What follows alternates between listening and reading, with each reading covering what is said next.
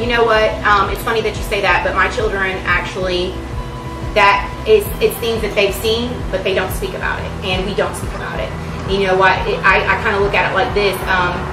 You entertain what you talk about, and you know, people may look at me differently and be like, oh, well, you should definitely talk about it with your kids, but I'm taking my kids to see Straight Outta Compton, and I know there's a few things in that movie that my kids probably shouldn't see, but I want my kids to see it because it was real, and it told the story exactly the way that it needed to be told. And but the Trayvon Martin and all that other stuff, you know, my kids are, oh man, that's messed up, you know, like, man, I can't believe that, you know, that type of thing, yes, but as far as getting into the nitty gritty, no, we don't even discuss it. We don't have time to entertain it.